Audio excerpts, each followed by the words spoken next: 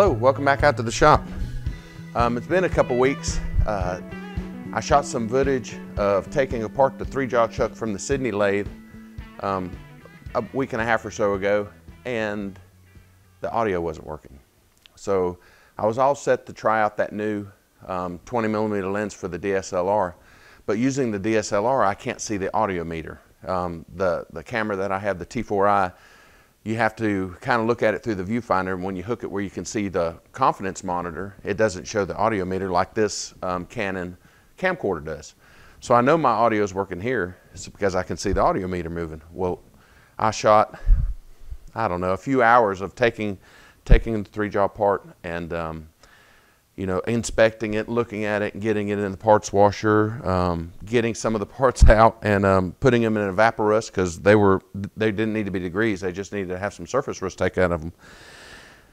But no audio means, you know, the footage is about useless. So we went back up to the camcorder, and I know this audio is going to work. So what we're going to do today is we're going to put together the 3-jaw chuck, if it's good to come out of the parts washer. It's been in there for about, almost a week, and I haven't even looked at it yet, so it might not need to come out yet, but I'm fairly certain the Purple Powers did its thing. So we took all the little parts that had surface rust on them, and we just took them out of the Purple Power, took them out of the evaporust, golly. Took them out of the evaporust and just sprayed them down with WD-40. And these parts look really, really good. And it still makes me wonder, you know, how much was this lathe used? I mean, it has score marks on the ways and all that. But, you know, this lathe chuck, and I'll get you some closer pictures of it. Maybe they took off a chuck and just stuck this one on it. I don't know. I mean, it looks like it was married to it for quite a while. But these jaws do not show anywhere. I mean, not a bit. I looked at the inside and the outside jaws, and I'll get you some closer shots, but it's amazing how this looks. So I just don't understand. But I mean, fortunate for me, I reckon. So anyway, so let me get you a closer shot of this stuff, and we'll take a look at the stuff that's in the parts washer, and hopefully that's ready to come out. So I think that's it. Let's get started. All right, so I moved this in closer so you can get a better view of this, and hopefully, this is a good angle to see this thing come out of. The other thing I can do is put you over here, and then I have to move some lights and stuff. So let's try this. If not, take two. So my usual scum that's been on top of the Purple Powers showed up again, so we'll have to put some more pigs in here and get that stuff took up. But the first thing we're going to do is, I have a basket down here. Oh, no basket. This is the back plate, or the scroll plate. Let me get that line over there. So you can see what the Purple Power did. It did its job. I mean, that is very, very well cleaned up. Now looking at this, it looks like it may have a little bit of surface rust on it too. So it may go into the evaporust also for an overnight soak. It's just got a little bit. It's not much. You can see it right here and right in there. But it took, that Purple Power takes that paint off and everything. It does a great job on cast. So let me get this apart, and we'll get a rinse off, and we'll move it over to that other part of the table so we can get a better look at it. So these choker chains, by the way, they're stainless choker chains for dogs. Work great for slinging up stuff that you need to sling up. So I just bought a few of them at the Tractor Supply, local Tractor Supply. All right, so now we've got to get the crane and get the big stuff out. So we'll move it over and we'll hook it up, and hopefully not take out any lights while we're at it, or the TV. I still need to put a stop block in. I end up replacing that TV before it's over, I can tell.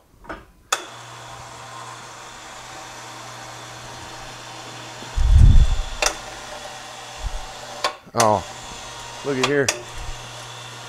That's what I'm talking about. I mean, it looks like it's not been used. I still can't get over it. It's still got that sticky grease that was in it, but I mean, look at that. It did a great job. Let me get a brush.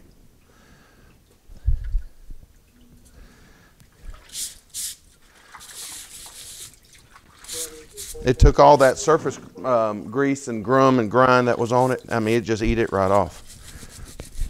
Like I said, if you're in the need for a parts washer, I just highly recommend just build one out of metal, fill it up with straight up Purple Power, and you're good to go. I do like the idea. I think I've seen those ones like Keith Rucker. No, not Keith Rucker. Who's got those ones? The Good of the Land, Justin, and I think Adam Booth has just got one of those heated ones from CRC. I really like it, but I needed one that had to have some, you know, put some big parts in it. There's no way that saddle was going into the ones they have.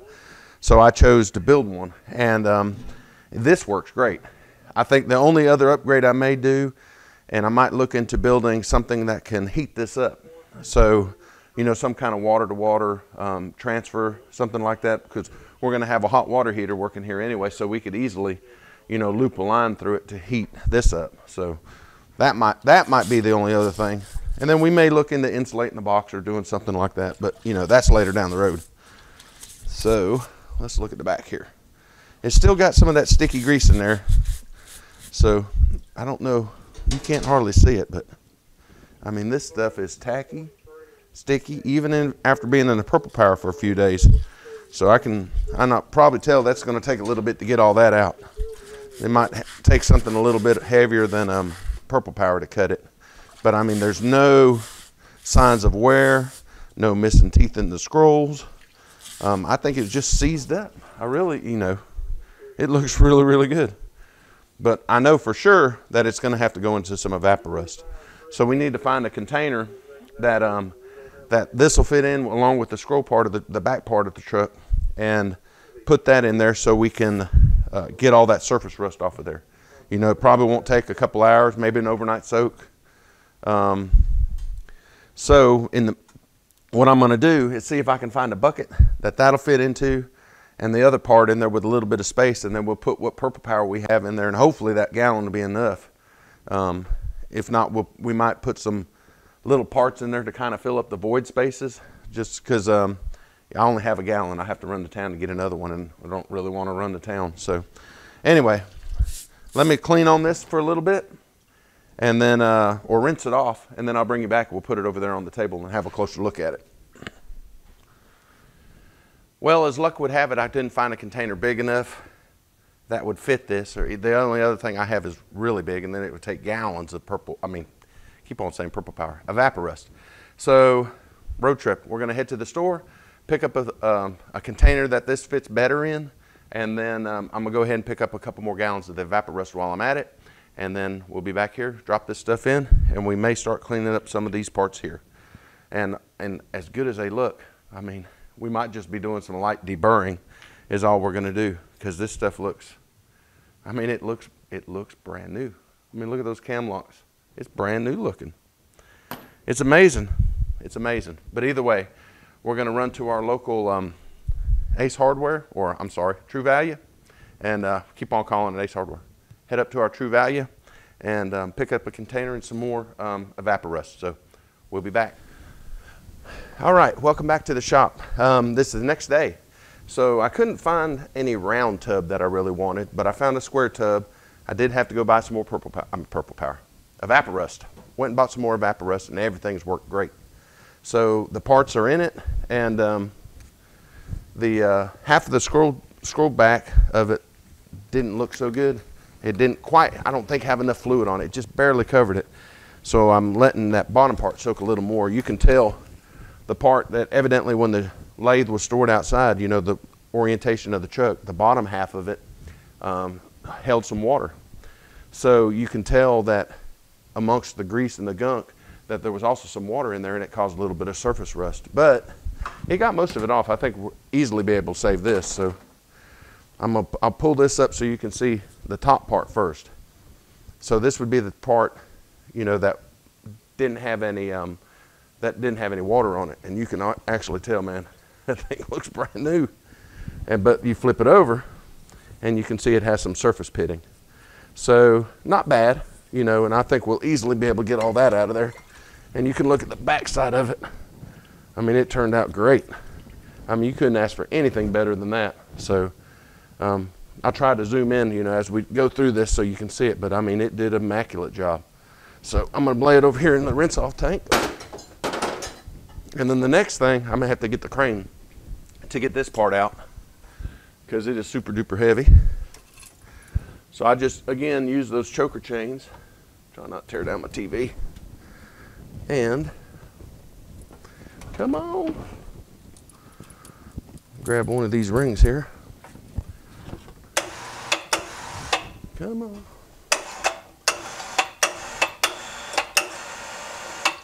And we'll let that hang for a minute and drain. But I mean, it looks really, really good. I mean, it looks really good. So, you know, the evaporust kind of turns everything that darker color. So, or it's the oxidation or whatever the chemical, whatever's happening in the. I keep on saying purple power. I'm here at the purple power tank. Evaporust.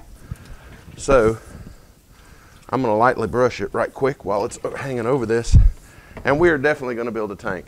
I don't know exactly how I want to do it yet. I've toyed with the idea. You know, you see those parts washers that people's build that has the tank that's on it on the bottom of it separate, and they heat it. And I heard that this evaporust, and even the purple power, works way better heated. So I've got a couple ideas in my mind, and I'll talk to Mike about it and see, you know, what he thinks. You know, we might even use one of those instant hot water heaters mounted on the wall just to circulate the fluid in. So just to keep the stuff in a, you know, pretty warm environment.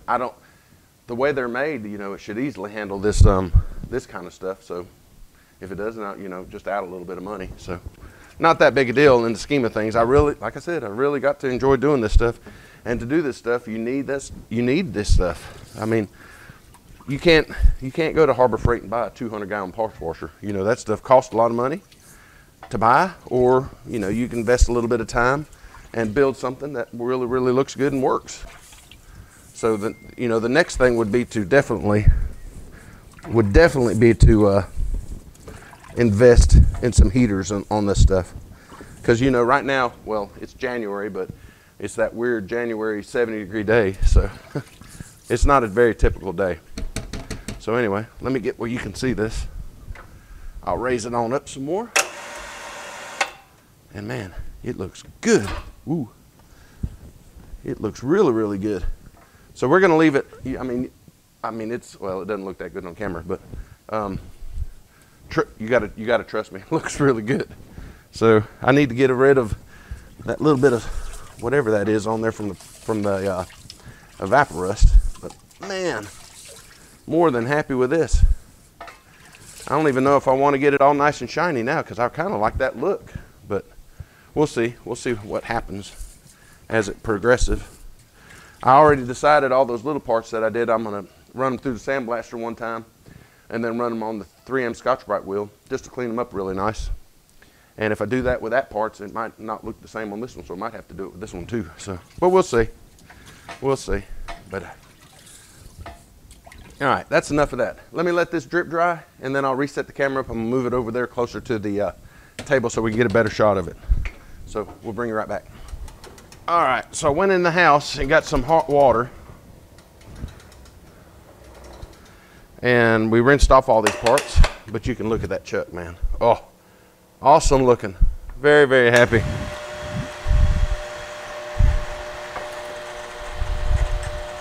So let's lower it down here.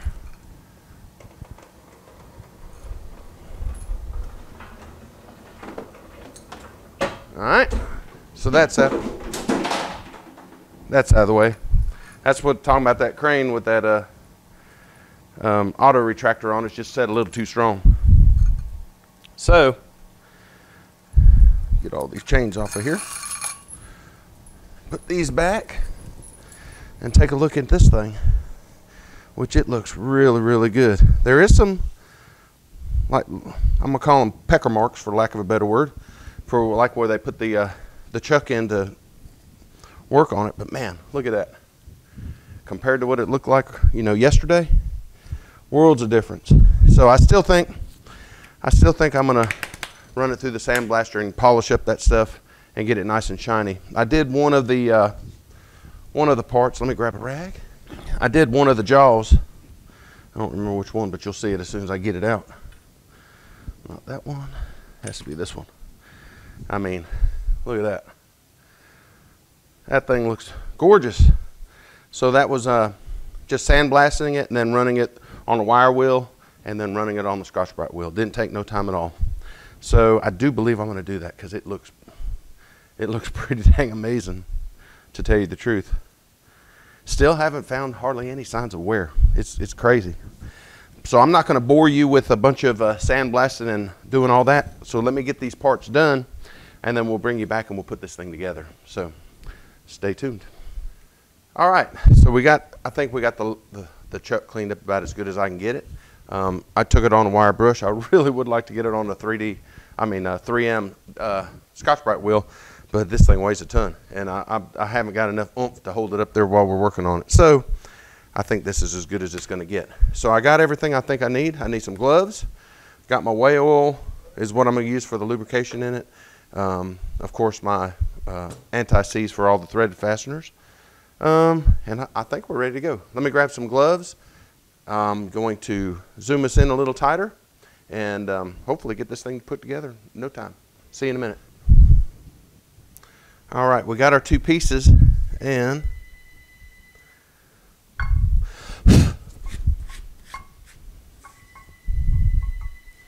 we have our mating marks right there. So we're going to do our best to get them lined up.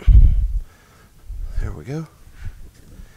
And maybe a screw. If the screw lines up, we'll get a screw started in here.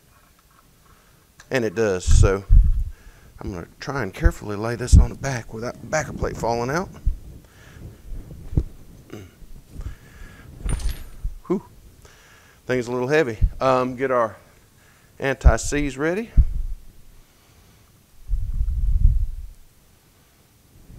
And really a little bit of this stuff goes a long way. Long way. So, matter of fact, I'm going to use a smaller brush just so I can work it a little better. And all I do is, like I said, just put it on the end of the thread. You don't have to, a little bit of this stuff goes all the way. All you're trying to do is, fill the voids in between the gaps in the screw threads. So, it really doesn't take a lot. So, I usually just put it on the end of the threads like that. I'm not going to screw it down tight. Matter of fact, I wish I had my DeWalt. I might have to go get that. Matter of fact, let me go get it. I'll be right back. All right, we got my little 12-volt DeWalt here. I'm not going to go crazy with it.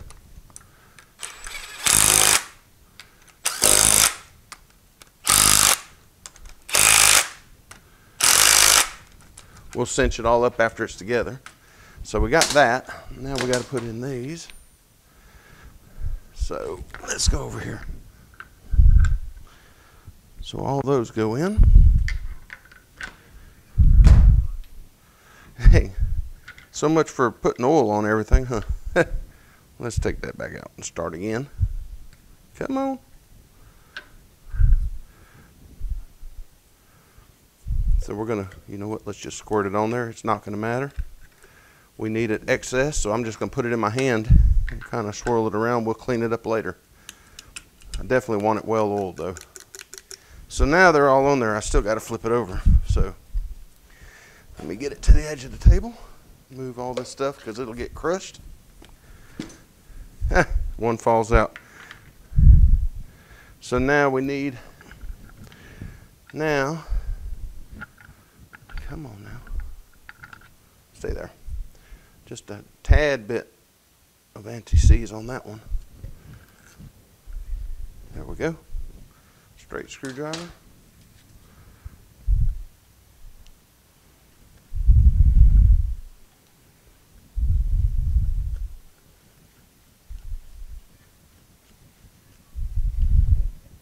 All right, that one's locked in place. Moving on to the next. All right, so we got all those put in. And I'm going to clean it up a little bit. definitely not going to hurt. This oil is definitely not going to hurt it. So let's see how we did on the old spin test here. Well, that, like I said, everything's got oil on it. Oh yeah. Man, that's a world of difference right there.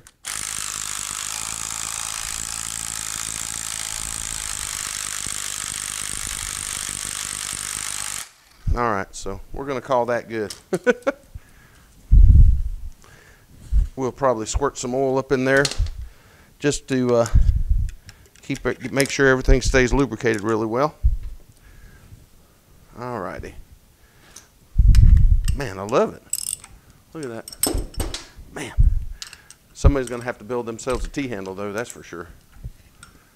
But that's unreal there. That's nothing. Probably do it with my finger. Not quite. Love it. All right, so now let's get these jaws in. So, I don't know if you can see it in the camera, but right there, this one's number 3. So let's find number 1. Should be way over there. Oh, I didn't even know it had it stamped in it too. So there's number 3 stamped right there. Kind of hard to see. But I'm going to assume, well, you can't assume, but if this is the original chuck, you know, it's 75 years old, which I kind of doubt it's the original chuck, but you never know. So, you know what? I'm going to put it back down on its back here. Oh. All right, now, so this is number 1, 2, and 3. So now we need the corresponding jaws for it. So that's number 3. That goes here. Yeah, number 3. That's number 3. This is number 1. And that's number, I'm going to make daggone sure, number 2. All right, so we got that. So now, again, we're going to oil everything really, really good. And then we're going to oil everything really good here.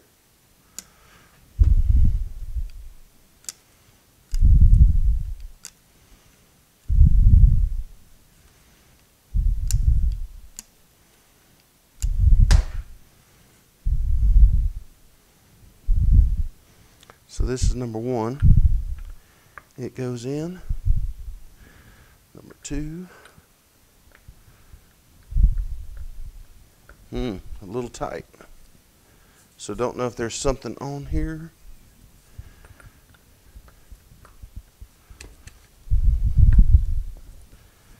Or if there's a burr. So let me see if I can fix that. There's got to be a burr on probably the end of here or on the end of that jaw.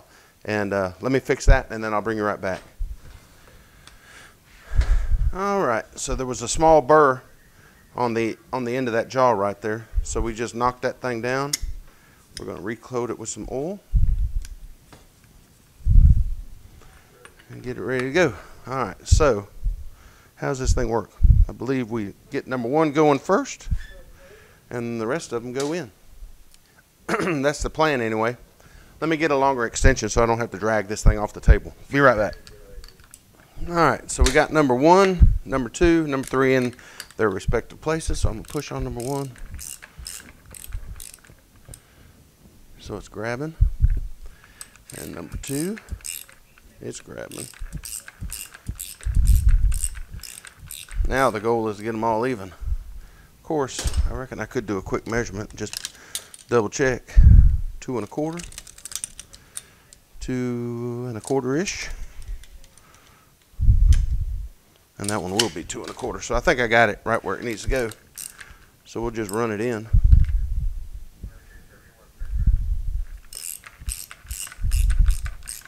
So this might take a little while, so I'll bring you right back. Or I could, of course this is probably going to be noisy, so I'm going to cut the noise off, but we're going to run it in with this.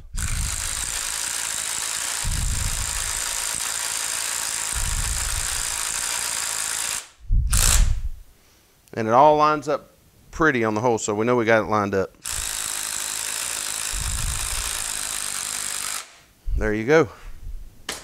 That didn't take any time at all. Plus it's getting heavier every time I put something on it. So there we go. We got that part. Ooh, plus it brought about a whole bunch of dirty stuff. thought I had that thing clean. So we may take it back apart and just, man, I wish I had like an ultrasonic cleaner, just something small that I could put all these parts in just to clean it. Of course, this is a big part, so I don't know if I don't want to spend the money on one, but we'll see what happens. If I don't like it, I'm gonna take it back apart. So.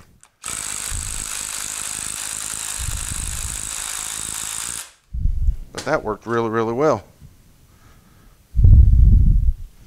So I think, probably off camera, I'm going to bring it back out, squirt oil back down in there, and run it all the way in again.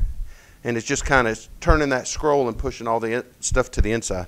But we'll keep on with what we got now. So I know I marked these, or I'm pretty sure I marked them. Not that it matters, but we're going to put them on too while we're here.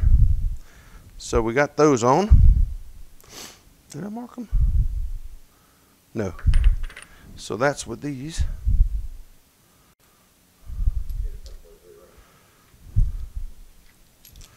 Long bolts. Shorts in the back, longs in the front. Now I don't know which one's which. There's long. There's a short. There's a long and a short. Long and a short. Of course, anti-seize on everything. Try to keep it off your fingers, or else you'll have everything silver in your shop. So that's that and that. And find the right size socket bit here amongst all this mess. There it is. Take that adapter off. Like I said, we're just going to loosely put it together.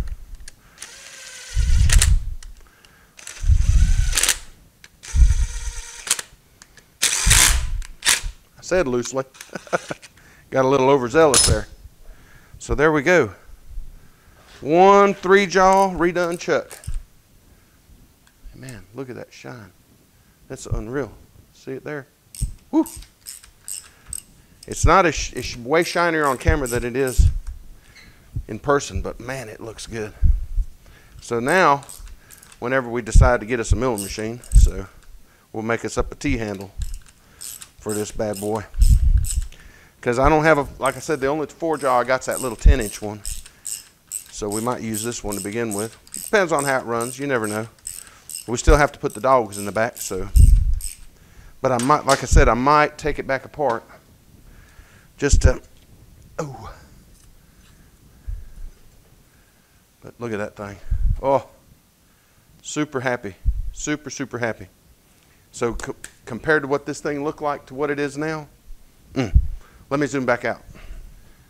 All right. So I hope you enjoyed that. This was, of course, my first chuck. That's the first big lathe I've ever owned, so I've never took one apart. And I got to thank all the fellow YouTubers that post their content, because, without that, I wouldn't have been able to know how to do it. And this thing has got very few marks on it. The jaws have 0 in it. Of course, they're replaceable jaws, so that, the jaws might have been replaced. But the insides, there's no signs of wear marks on the inside. It just, everything looks really good.